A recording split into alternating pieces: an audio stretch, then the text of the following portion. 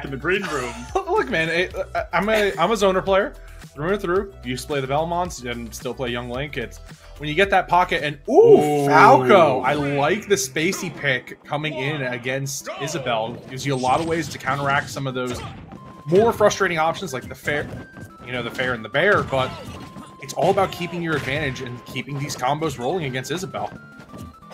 The combos rolling is going to be the most important part. Isabel has a couple of weird openers that people often forget about. She's got her side B that sits neutral, still has a hitbox. If you walk into it, it can catch people off guard pretty aggressively. Now, at that same time, she becomes a statue. So there's an up and a down to it, no doubt. 68% on the board here. Go ahead, what were you going to say? Oh, no, it's no problem. I was going to say, the one thing that Isabel has to worry about as well is that you basically are kind of hidden into trying to keep the Falco at ledge, and you have so many good gap closers as Falco. You can see right now. Eggan is just getting oppressed by a lot of these illusions to break in through that zone, and it's all about trying to create that space and get away from Smooth. But F Smash connects, and already on the board early for Smooth. That's exactly what Smooth wants to do for Iona. Probably not going to have a 3-stock already sitting at 90%. I think that'd be pretty difficult, but walking away with 2 or even that 1 is important because, like you mentioned earlier, Dux, it's 1 point per stock that you get in the best of 3, and then if you win the best of 3, you get an additional 2 points. So, rather, it's how many stocks you have left when you win. That's a more important distinction. I love the side B off stage there. It really makes it difficult for vertical recoverers to get back onto the stage. Now, unfortunately for Isabel, Falco certainly does not recover vertically very often. Not too often, but that jump height as well is so beneficial for Falco. But man, that Nair actually almost closed out, but good DI coming for Smooth. But no, the fishing pole closes out. Good job from Eggan to keep that stock going. I think one thing we can maybe see come into better play is using your zoning tools to at least deter that illusion to break in the zone. Sure, I think that could absolutely work. Oh, great laser there. Going to be able to catch Eggan off stage. The balloons have both been destroyed. Both times Eggan has recovered, but they've just been close enough to be able to grab ledge. It's a very scary spot to be in. A phenomenal up combo there coming up from Eggan. The gyro is going to be missed, though. Not able to find any value. And Eggan goes for another setup. Reads the side special, but Smooth does put themselves out on top. 120 forward air. Gets the spike out, but not enough to take the stock. Back onto the ledge. I like the jump there. The mix-up of getting up. Yeah, I like jumping as the jump as well, but oh man, reflecting the slingshot is such a brutal call out with that frame 1 reflector. Yeah. And Smooth still in a pretty commanding lead. If he can close this out without dropping another stock, that puts a pretty nice little lead on the board for Iona. And frame 1 reflector is actually so scary, Dux. You are so right. Like, that is terrifying, and the use of it from Smooth was incredible. Like you said, there's a very real chance of being able to put that 3rd stock away off Eggan before losing their 2nd, and 2 points on the board for Iona is absolutely what they're looking for. Already trying to find that aerial combo. A great lineup there. Doesn't find the back air, but still has essentially closed the gap in its entirety. Now a full stock in the lead, looking to send Eggan into that blast zone. Oh, but a soft hit disrupts the combo. Not able to find that stock. Doing a really good job so far. I like how Smooth is actually setting up these platform resets, but Eggan doing a much better job than I thought of actually deterring some of these advances using maybe a dare or something else to try and break through that neutral. But Smooth still committing to these phantoms. I wonder if there's any other creative way that he can get in neutral. Neutral has been a difficult place to be. These lasers really coming in handy for Smooth. 109 to 99. The fast fall of a lifetime from Smooth there does take that 2nd stock off the board. And just like that, the door has been opened. Or Eggan, the pot misses. It's going to be able to find a little bit more. I like the slingshot a lot. It feels like Smooth doesn't want to keep risking the reflector. Instead, it wants to close the gap. And the gap may be closed here. Ooh, gyro going to be missed. Nair misses from Eggan as well. And Smooth getting a little desperate for this kill. Yeah, Smooth is definitely getting a little antsy for the kill right now. You're starting to reach those percents where you get a little bit worried that you're getting out of the range where you can get an easy bait kill confirmed. But that, speak of the devil and it shall come, Phantom into the back air. Falco has such explosive kill power. That was a very strong play coming out from Smooth there. Looking smooth, may I say. It took maybe a little bit longer than they may have wanted. There was an unfortunate fast fall somewhere in the middle, but hey, a win is a win regardless. You put 1 point on the board for Iona. If you can win again, you get 2 additional points for winning the best of 3, and that's the lead we're looking for from this team against Niagara. I think there's one thing that we almost didn't hit on right away, and that is I do not want to give Falco tri-flats, man. That is so very true. Terrifying. We hit on it just a little bit where we had Smooth constantly resetting using those dares. as a Zoner player, look, Young Link, I don't want to see Falco just as much as I want to see Isabelle taking away my projectiles, but when you have those constant resets and the ability to just keep you in disadvantage and spin your advantage, it's so hard to come back into the game. It can definitely be difficult to return to the game. And as we go into set number 2, I think we're waiting for bans. They're okay. Final destination, Kalos in town, off the table. No triplats were banned. I think we can kind of see why a little bit, but it's going to be probably a triplat again. I'm trying to think where we can be going. We can be going to Smashville. We can be going to Battlefield, small Battlefield. Kalos, I think, was banned. Yes, I know Kalos. I don't know. Right now, I just know you definitely, like you said, Dux, want to be avoiding this triplat, or it gets a disaster for Eggan. Yeah, you want to avoid the triplats, but I'm also trying to wonder, what do you do to try and at least alter the tide of the game where you can at least control the tempo? Because right now we saw the biggest thing was if you are able to set up advantage and push and push and push and it basically enforce your will onto the opponent, great. You can start the neutral game and start coming back as Isabelle. But as Falco, when you gap close and get over the Lloyd hurdle, well, now it's just a combo game. That up tilt, the second it connects, is a nightmare to play against.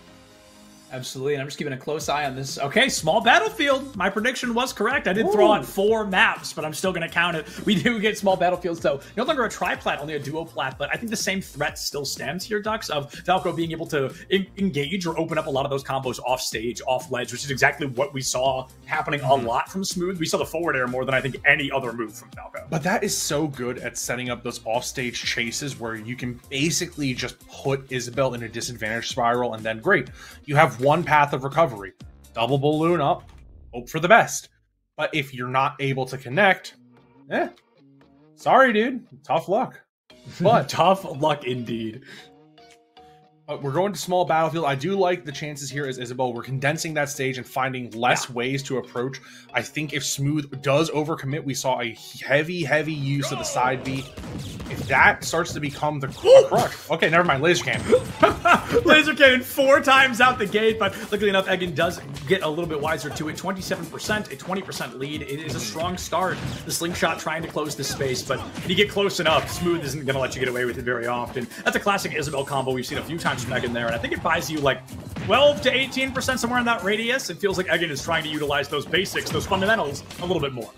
Yeah, and doing a good job at that right now. You can see how Eggan's basically utilizing these platforms to set up a way to zone using the fair and the bear, trying to just set up. The Nair is also doing a great job. Some nice up air strings continuing out.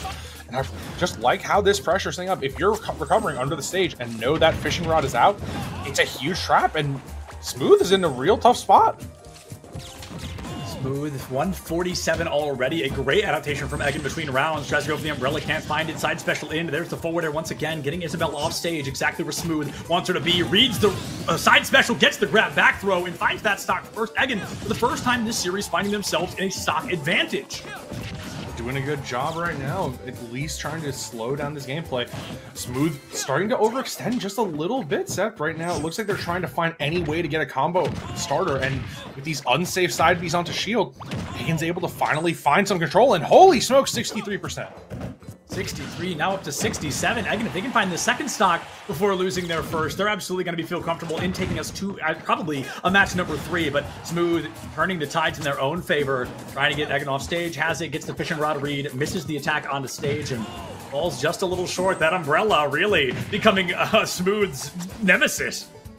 Yeah, and it's just been so hard for Smooth to get around some of these new bosses and at least find these kill confirms. The percent just keeps climbing and climbing right now, but Smooth really is starting to fish for these kill confirms. We've seen a whiffed up smash, and it's been so hard for him to get off ledge, but finally equalizes at 102.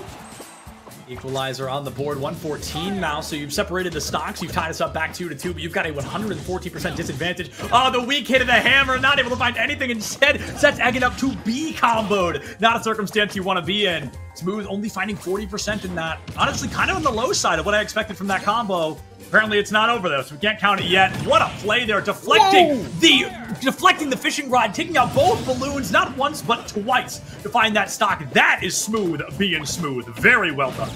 what a good coverage option as well on the side of Seriously. Smooth to bring back the game right when you think it's spiraling out of control for Smooth.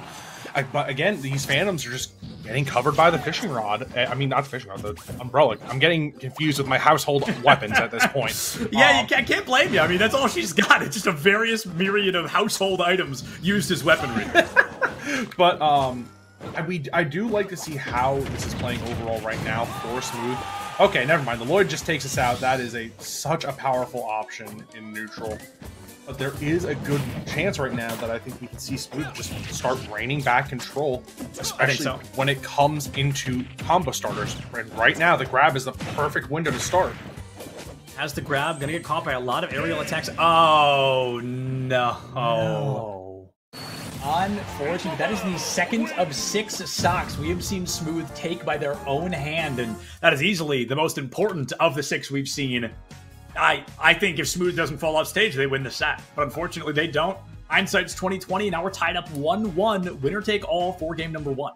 Yeah, and I think we've talked about this before a couple times, Seth, where unforced errors are just such a killer, especially when in a matter where every stock counts. So now, this is a huge tempo set game in game 3. You walk away with a point advantage, but it also sets a tone. It's like, okay, we walked away, solid game 3. Right. Now we can at least establish a tone and move forward. Establishing a tone is what it's about, and the tone I'm getting right now, you know, the mood, the vibe that I'm feeling is this could be a very close series. Closer than I personally thought it was going to be going in, but we said at the beginning, folks, these teams are tied for 5th place right now. They have identical season scores. They've clearly been running some similar games, some similar seasons. That's going to be a tough moment for the side of Iona, but Niagara, as a wise man once said, we absolutely take those. You got one, you've got a set, you've tied it up 1-1. You've got to do that one more time, or I guess 3. You got to take all 3 stocks, but Eggan showed a lot of basic improvement from game 1 to game 2, and if that pattern continues, game 3 can absolutely be theirs. And I think the other thing that Eggan did was utilize the stage to a much better effect than previous. Look, Falco on Battlefield, I'm just going to say as a blanket statement, you really don't want to give him that chance to have those resets, have the ability to lock down the stage control, especially with such an oppressive jump.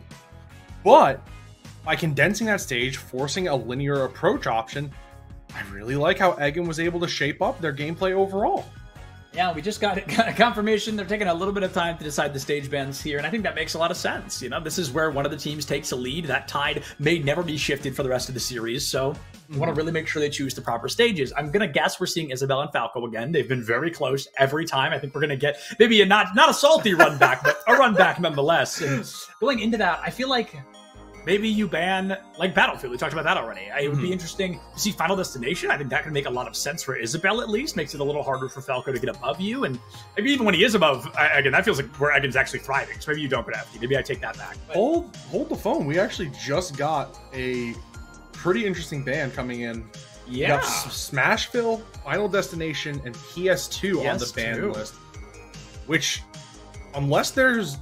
I might need help from production on this, but if there is no DSR, run it back to Battlefield. Let's go. I feel like Battlefield may be where we end up, whether it be classic Battlefield or small Battlefield. We've been living there this entire series so far, and I've got a hunch it's where they're going to return.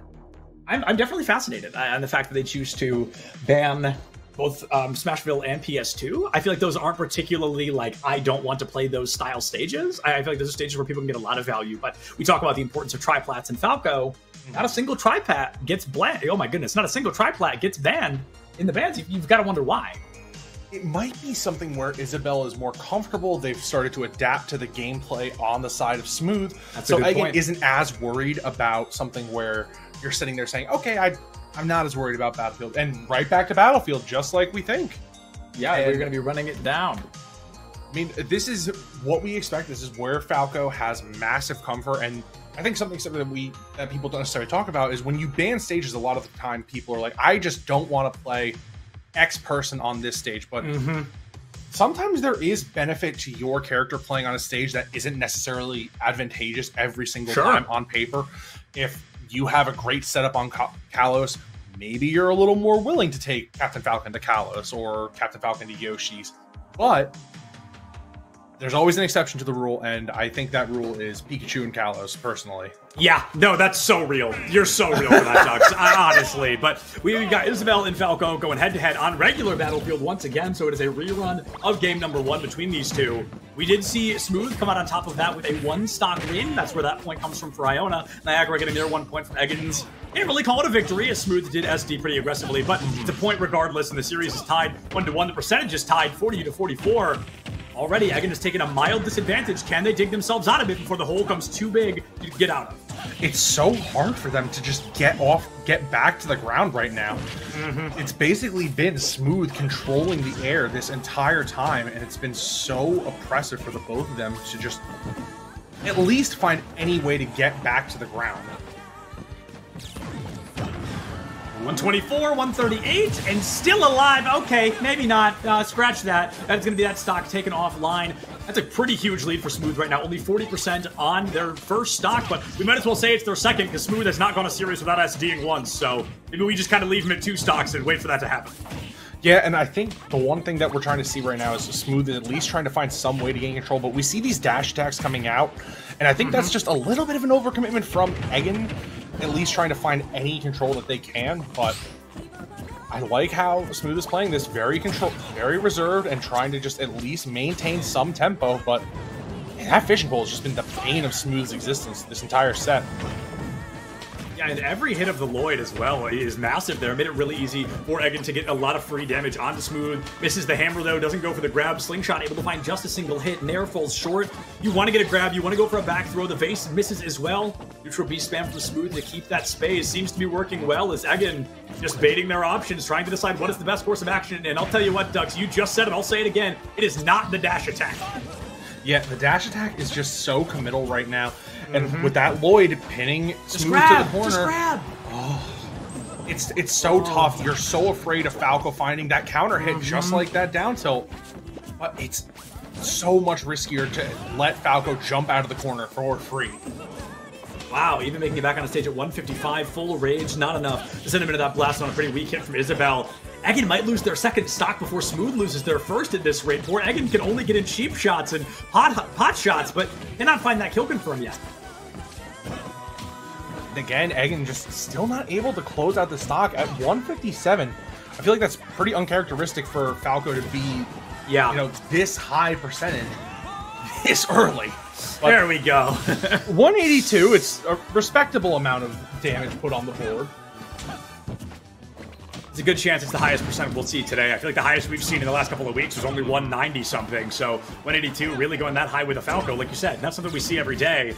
Eggan close to the gap in stocks, but certainly not in percentages here. 141, just a single hit from Death. Uses the Nair to get up and over, but there's the grab, probably into forward to throw into... Oh, no, just a full-blown jab. Gonna drop it. Slingshot buys the space to get back on the stage, and Umbrella finally gonna fall short. Wow, 166. Isabel Light is a feather right now. Yeah, it's holding on by... just basically to a prayer at this point, but it's anything at this point, any move that connects will spell certain doom for both of you. At least he is. Wow, that up tilt almost actually took the stock, but the fair certainly will close out that stock.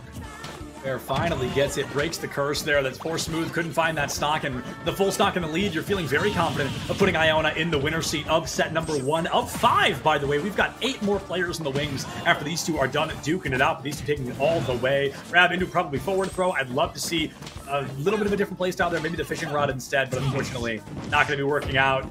Light is going to find themselves up from that aerial. Great use of the Lloyd to save yourself from being comboed. 110. If you can take this stock before you hit, let's say 60%, there's still a chance of winning here. But as you jump from 20 to 50 to 70, Spike whips, and there is Smooth once again taking their own stock, a little too hungry for that elimination. Yeah, Smooth wanted a couple of style points to send them home, but unfortunately SDs with, you know, a little bit of overcommitment, and now don't overcommit, Smooth. You're right in the driver's seat. Sends the up throw, and this is prime position for Falco to land a kill confirm. You've got to wonder if that single point that Smooth kind of put down the drain there is going to come back to bite Iona down the line. It's going to be a really interesting narrative to keep an eye on, because even with the win right now from Smooth, that's giving them 4 points in total. The next player from Niagara can absolutely close the gap if they find necessary. 133, full rage, absolutely still winnable for Eggan, but you've got to be careful because Falco's just waiting for half a decent combo to send you into that blast zone once again. That rage might come in handy if you can use it, but if you don't use it, you're gonna lose it, and this stock might be lost unless Eggan can really shake things up. It just feels like a delay of the inevitable right now. Yeah, it feels like it's a little bit of a delay of the inevitable right now. There's just so many options that don't connect as efficiently as we would like, and still holding on. Eggan with insane DI to survive this. Holding on for a hero till the morning light, but the laser sends them into the blast zone and says goodnight to Eggan. Iona winning that first series. Only 4 points on the board here, Ducks. It's a 4-1. This is one of the lower scoring affairs we've seen in the last couple of weeks. Yeah, normally these earlier affairs are much more dynamic, a little more bombastic. Last week we saw a 7-0 at the beginning. It was almost a perfect run. I don't remember who it was, but I remember that it was a 7-0. So to go from that to